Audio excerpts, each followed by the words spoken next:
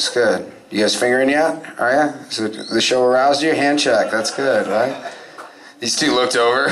you guys had to check, didn't you? You'd be like, is somebody getting It's a different show every week. In the circle here, I was at the Yacht Club Catacombs of Comedy, and here with Tom Garland, creating the show, make the show. You know, the whole thing with me, it's search for creative liberty. Interview. The question is, what is more important? Oh, to be honest, or to say what you believe people want to hear. That you're entertaining, you're being a comedian. Yeah. You're gonna tell them what they're gonna laugh or make them funny, or to tell them something true. Yeah, I've struggled with that. I think every comedian does.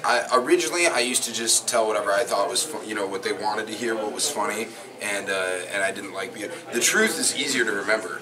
Usually, like if you're going on the road and you got to tell the same jokes every night, and you've made up a story and a fake background and whatever, I think sometimes that's tough to remember. It's easy to remember my act and my truth because it's really happening to me. But I do think, in a sense, you have to not sugarcoat it, but I do think you have to put some punchlines around it and package it. You have to sell it. Yeah, you have to sell it. I'm poet. So poet, you don't have to be funny. Yeah. You just have to tell the truth. But sometimes the truth, it's a little dry. They don't want it so dry. Yeah, exactly. You got to spill a little something on it. So we spill. On comedy, you spill irony. You spill all that. I like it. I think I was gonna go to Las Vegas, and I was gonna do a show with Bam Margera, and then Bam was like, you know what I'd rather do instead of hanging out with Tom? Drugs.